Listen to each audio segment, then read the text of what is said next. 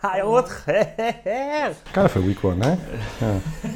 We want to talk about science in movies, natural disasters in movies. 3 natural disasters. They're always kind of fun, aren't they? Yes, natural disasters. I love natural disasters.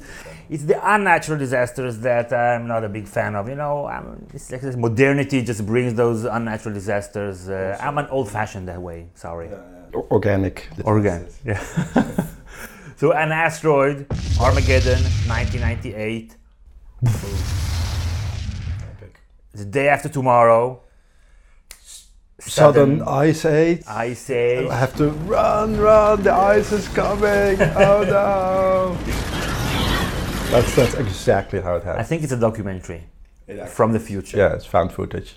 And the last one, we're gonna talk about a bunch of volcano movie disasters. Right, because which ones are there? All of a sudden there was a glut of them, right? Yes. There's like Volcano with Tommy Lee Jones. Yes. That's like LA erupts. Yeah. Okay. Dante's Peak. Pierce Brosnan. Yeah, and I guess it's kind of like a US Northwest volcano, kind of Mount St. Helens type thing.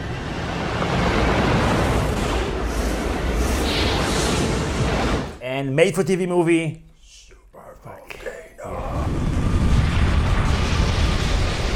The type of natural disasters that have caused mass extinctions in Earth's history, right? So it's not like a local flood or, also like the super volcano movie really has a global effect more so than it's like only LA is lost. Yeah, who cares? Yeah, nothing of value was lost. Yeah. It's just LA.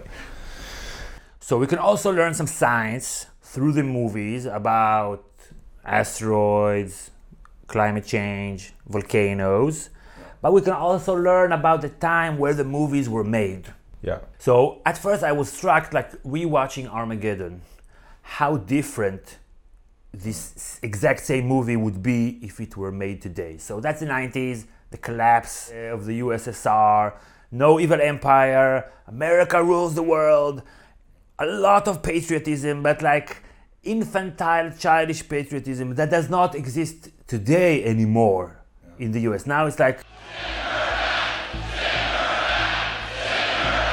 angry patriotism. I address you tonight not as the President of the United States. Space Force. We have the Air Force, we have the Space Force. Not as the leader of a country, but as a citizen of humanity. So I said, maybe we need a new force. We'll go with the Space Force. We are faced with the very gravest of challenges. And I was not really serious. And then I said, what a great idea. Maybe we'll have to do that. The human thirst for excellence and knowledge. L'excellence et la connaissance. Every step up the ladder of science. Every adventurous reach into space. All of our combined modern technologies. God bless the United States. This is like pre-September 11, pre-Al-Qaeda, pre-ISIS, the US being divided into 2 separate nations. Yeah. There is like, haha, guns, yeah! Harry, this is not funny! Haha, sex with underage girls! And I swear to God, she never told me her age. Haha, sexual harassment. Woohoo! Feels it just mirrors what's really hot. Yeah. So we have these new generation suits with directional accelerant thrusters. You won't bounce like Neil Armstrong. Bear! This is all a lot of fun, a lot of fun. Not so much fun anymore. Well, the good guys right now would have worn MAGA hats. Yes. Yeah, those same guys. Those same dudes, like the oil drillers. Yeah. Personally owned, privately owned by this guy. Yes. Just like a guy who owns an oil company. He likes drilling for oil. Yeah. And the douchebags are the guys who want to preserve the environment. What do you think they're so mad about, chick? Well, I think they feel that drilling for oil is an evil thing. You know how much diesel that clunker boat pumps out in an hour? So the asteroid. It's humongous. Humongous. Absurdly large. Bigger than the one that destroyed the dinosaurs. Much bigger. Okay. Yeah, like 10 times bigger, at least, in diameter. And what did that asteroid cause back then, and what will this asteroid cause if Bruce Willis is not fast enough to blow it up in space? The asteroid that killed the dinosaurs is like a few dozen miles in diameter. That had massive impact in where it landed in Yucatan Peninsula, so Mexico. And there was a kind of fallout, presumably. As it impacts, there's just a lot of stuff blown into the air, a lot of compounds that might be toxic and might cause some kind of nuclear winter. And the thinking now is that the impact also caused volcanic activity on the other side of the Earth. On the other side of the Earth. So the whole thing was rattled. The whole thing was rattled already. And so if it's like 10 times as large in diameter, then in volume it's even bigger, I guess. Yeah. I think quick maths, but it's okay. It's big. So basically, nobody's really important in that movie in the 90s for American eyes other than Americans. So you can see a difference between that and The Day After Tomorrow, where America is much more humble and much more cooperative. There are other nations involved, scientists from all over the world. Now everybody knows that the US produces like the lion's share of all the pollution and the greenhouse gases that will kill whatever so many people in this movie and make the northern hemisphere inhabitable. But in Armageddon, nobody cares about that. It's just drill, baby, drill. Yeah, and here it's the exact opposite. Right, there's this figure also who kind of looks like Dick Cheney, who's the bad guy now. And who's going to pay the price of the Kyoto Accord? It would cost the world's economy hundreds of billions of dollars. So the oil industry has switched sides. It's now on the side of the disaster. But at the end of the movie, he becomes a good guy. He repents. He's been taught a lesson. We were wrong. I was wrong. Yes. Oh, half of the planet is uninhabitable, so I guess you guys were right. Okay. Can you blame him? Come on. Jobs. They needed jobs. Yes. They needed jobs. Yeah, we just have to wait till all the evidence is in. So in this movie, the way the sudden ice age comes in is that the Gulf Stream just stops. Is that realistic? That part's actually a little bit realistic. And also explain what the Gulf Stream is, what it does, and then why it's realistic. So the Earth's oceans have these very large circulations that basically go all around with warm water from the equator moving away towards the poles, cools down, and then there's sort of this circulation the other way of cold water, which goes much deeper because like hot water rises to the surface, and cold water goes down on its way back. So there's this great big mass of water going around, and it brings warmth to more northern latitudes. So for example, to Europe, which would be much colder were it not for this circulation. And it can stop if there's too much meltwater going, entering actually the Arctic Ocean and sort of the north of the Atlantic. So this is actually happening right now. So Greenland is melting faster than we're anticipating. With the climate changing so fast, it's just increasing this change day by day. Actually on the God_Academy Twitter, follow, I posted some graphs showing that actually there's now this, I guess, indicators of a slowdown in this circulation happening actually right now. So once it stops, Europe will immediately become colder, because you told me this, like Lisbon is the same latitude as New York City, but way hotter. It's mostly in the winter times, right? I mean, like New York in the summertime can be really hot. Lisbon also, New York also. But the winter time, that's where the real difference is, because in New York, actually, the winters can be rather cold. And in Lisbon, not so much.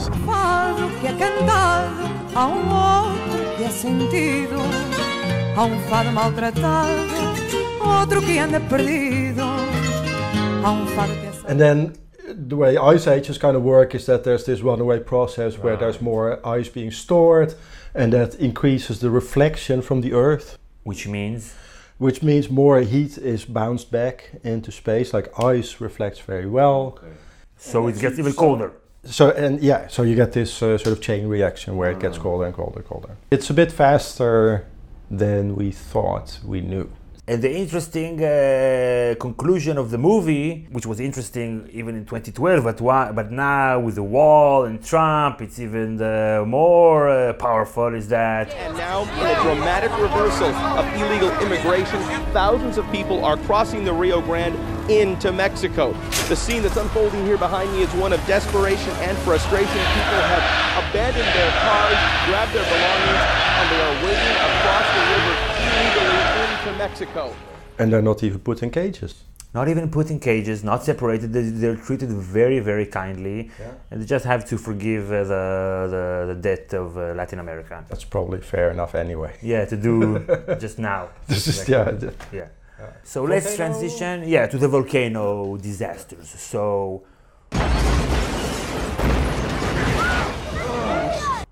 why does an underground volcano under Yellowstone, this is a super volcano, a real volcano that actually exists, how could that, destroy the world?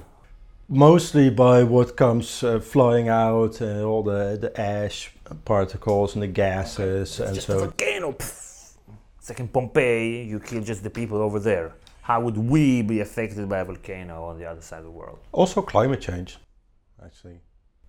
The volcano will cause climate change? Yeah. Oh.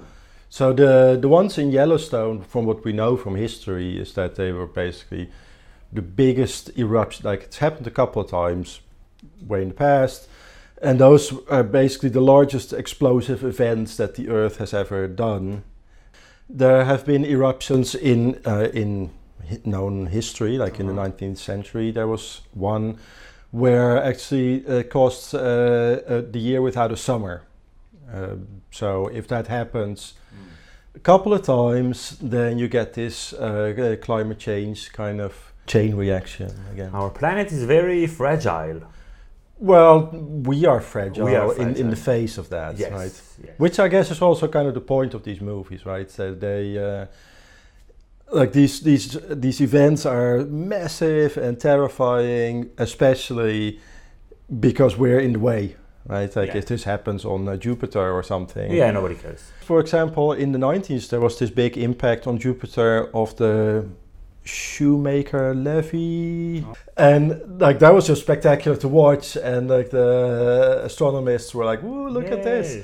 But that is a scale. If that happens to us, like we're toast, right? Throughout the 80s and before that, during the Cold War, the West had lived with this idea of mutually assured destruction. We can kill each other very well, and this would like wipe out civilization. And then that kind of stopped. So it needed to be turned into something else to still appeal to those fears. Right. In a way, maybe that like Godzilla came about.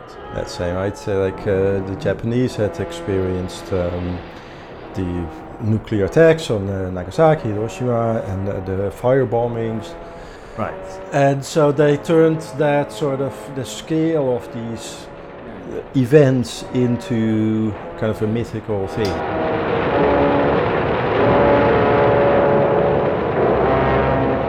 Also make it something else more distant, so it's not as hard to consume, but subconsciously, unconsciously, you deal with that, right? So you don't make a movie about a nuclear disaster because that would be too much. So you turn it into a monster.